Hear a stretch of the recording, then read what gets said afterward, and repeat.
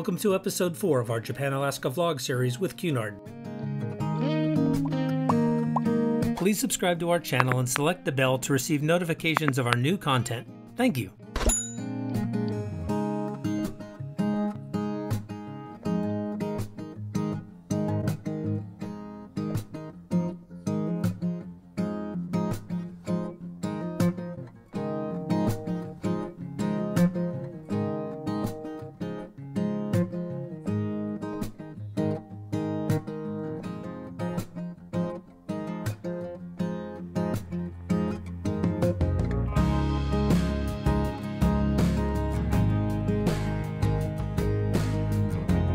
Our tour today is a nature cruise, searching for wildlife.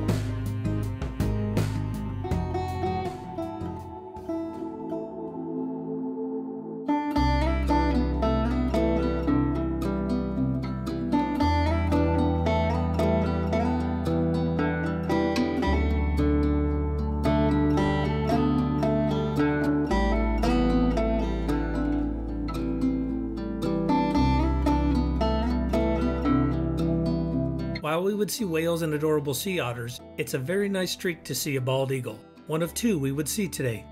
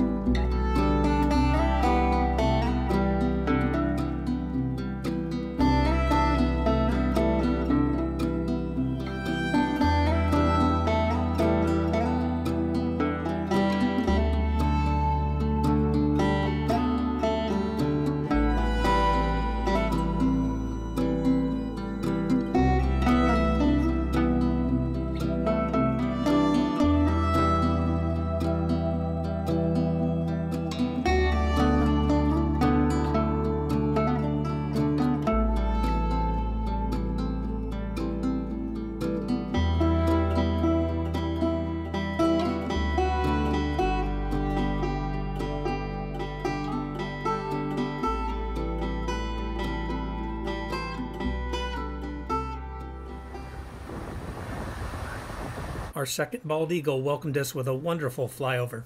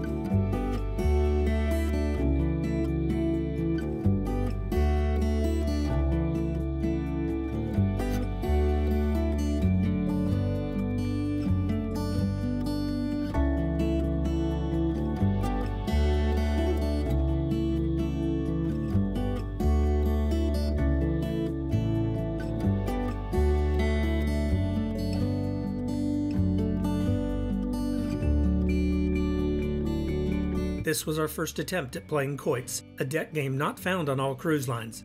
Clearly, we simply need to take more cruises to practice.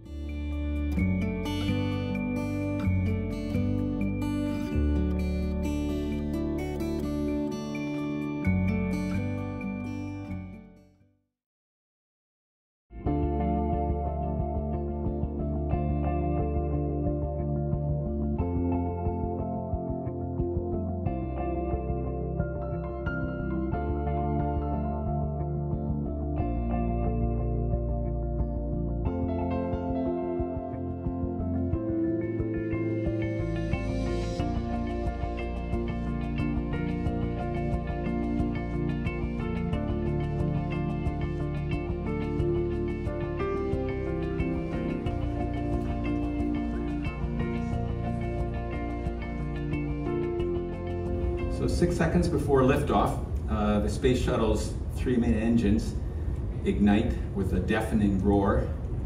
At 0.3 of a second before liftoff, the 2 solid rocket boosters ignite and they immediately reach full thrust. And then at T equals 0, the 8 large hold-down bolts that hold the shuttle down to the launch pad explode, and freed now from the launch pad, the shuttle, including the orbiter Endeavour, the large orange external tank, and the 2 solid rocket boosters, leap skyward in a fury of smoke and flame.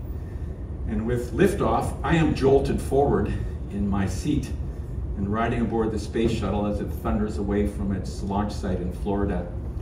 With all 5 engines at full power is an unforgettable experience.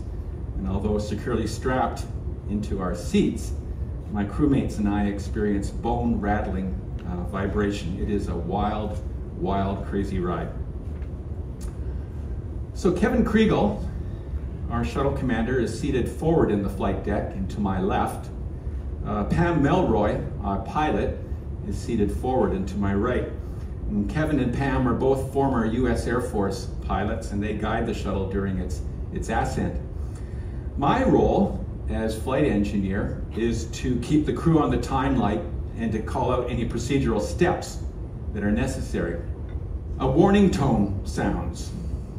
My heart skips a beat.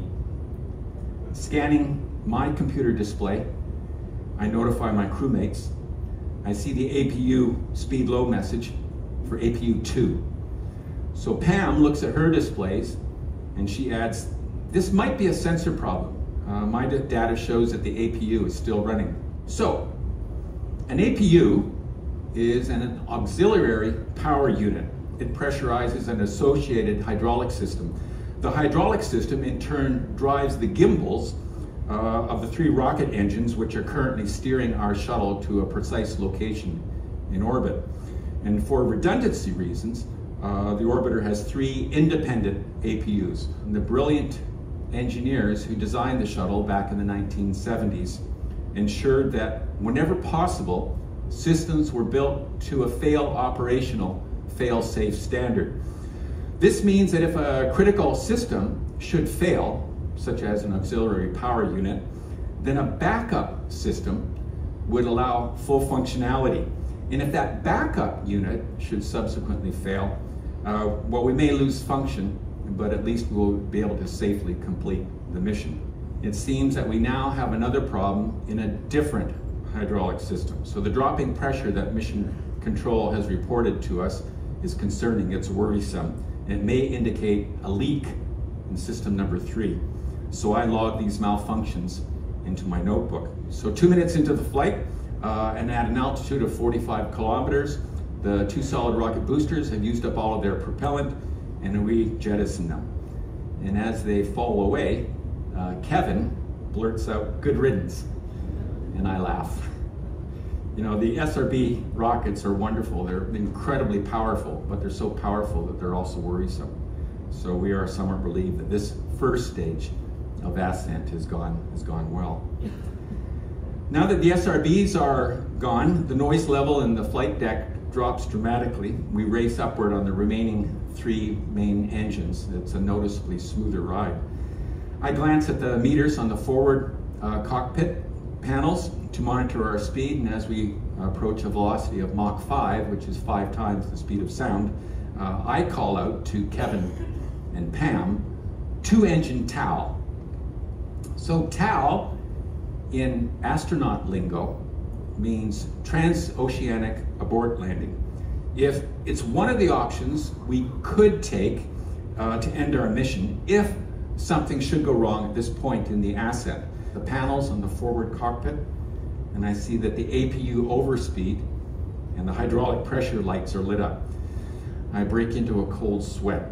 This is serious. It looks like APU number 1 has just failed due to an overspeed. This is not a good day. So Kevin calls out with some urgency. 2 hydraulic systems down and a 3rd one failing. Bob, what do the flight rules say about our situation? I think that Kevin already knows the answer, but he wants to hear confirmation from me. The shuttle's 3 main engines are operating perfectly, and we have enough power to get to orbit. Nevertheless, we must abort our mission and return to the ground as quickly as possible. In addition to being a rocket, the Space Shuttle orbiter is also an aircraft. And at the end of the mission, when we fly home, at least 1 working hydraulic system is going to be required to land. With 2 hydraulic systems failed, and with 1 leaking, we could have a complete loss of hydraulics at any moment. So we urgently need to get to the ground.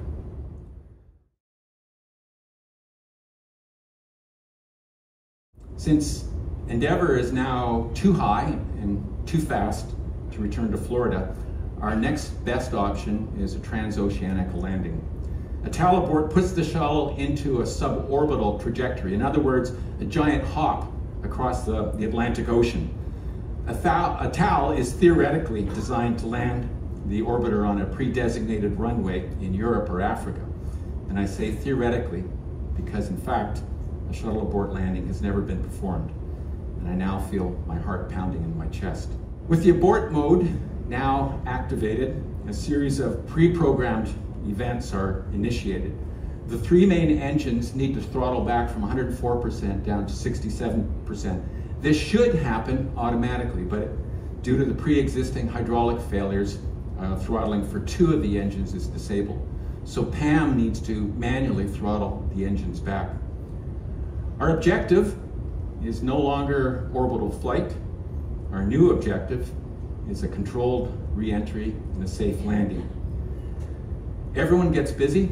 I deploy new cue cards and keep my eye on the velocity and the range, and I turn to the abort pages in my checklist. Kevin monitors Endeavour's guidance and he verifies our landing site. We're now targeting a runway at the Zaragoza Air Base in northeast Spain. As I see the approaching coast of Spain through the forward windows, I need to update the two of them about one more serious issue. With the loss of APU systems number 1 and number 2, we don't have hydraulic pressure to deploy the landing gear in the nose wheel. So this is not great news from me. So Kevin responds, we'll need to use pyrotechnics to deploy the gear. I hope that works, because the pyros will be our last means to get the landing gear down. 400 miles from Zaragoza, our instruments again begin to display tactical air navigation data. Slicing downward through the sky, Kevin takes manual control of Endeavour as our speed bleeds down to transonic. The 12,000-foot runway at the Zaragoza Air Base comes into view. And at 100 meters altitude, Pam arms and fires the landing gear, and I whisper a prayer, "Oh God, please deploy the landing gear." My prayer is answered. Seconds later, the pyros fire like howitzers, and Pam reports, "Gear down." Kevin brings Endeavour down smoothly at a touchdown speed of 360 kilometers per hour. Pam deploys the braking chute immediately, and with the hydraulics failures, we've lost nose wheel steering, so Kevin guides Endeavour down the runway with differential pressure on the brake pedals. And as we come to a stop, I exhale that our vehicle is intact and our crew is safe, and except for the quiet whir of the cabin fans, there's silence on the flight deck. Nobody talks. A bead of sweat runs down my forehead, drops onto my checklist. Exhausted, I look at my watch. 40 minutes have elapsed from launch to landing, and that must have been the fastest transatlantic trip anyone ever took. The ascent and landing that we just flew aboard Endeavour was a simulation. Robert had the entire theater fooled. He went on to champion how training, including running hundreds of scenarios, is vital to being ready for any contingency.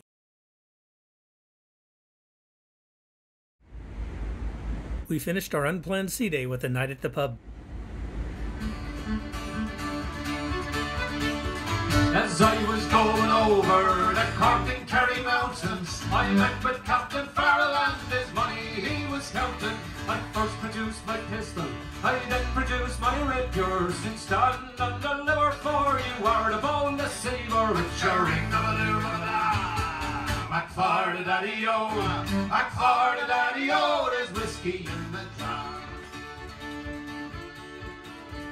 I counted out his money, it made a pretty penny.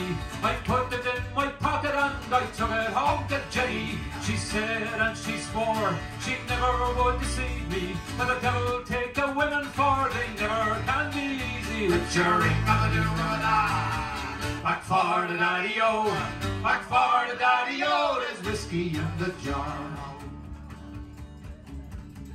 Well, I went into my chamber, all for to take a slumber. I dreamt the golden jewels, and for sure it was no wonder. But Jenny took my charges, she filled them up with water, and sent for Captain Farrell to be ready for the slaughter. With your ring of a doo-da-da, back for the daddy-o, back for the daddy-o, there's whiskey in the jar.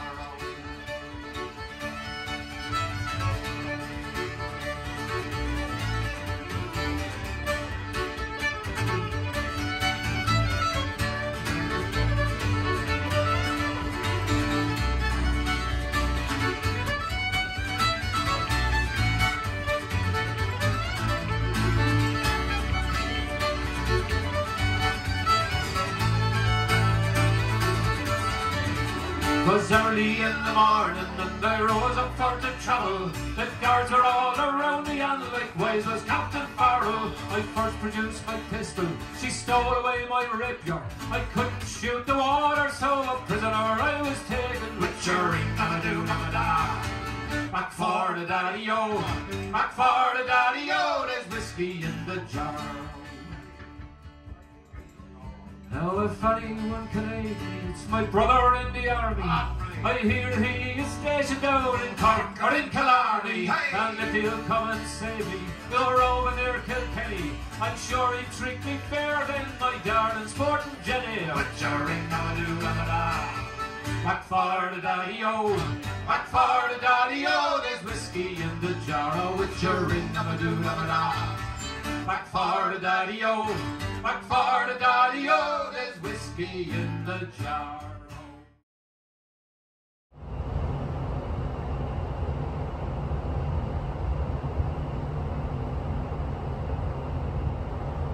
Victoria, though not on our original itinerary, is a beautiful city. When customs were finished, many people ventured out to explore.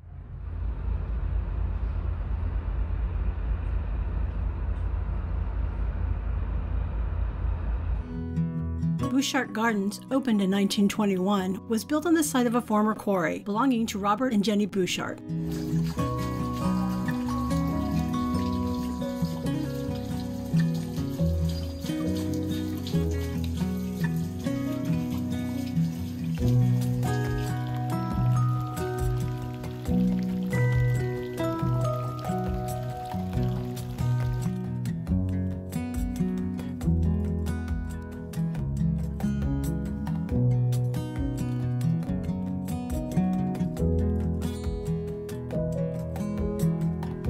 Today there are 5 gardens on the 55-acre estate: Sunken, Rose, Japanese, Italian, and the Mediterranean Gardens.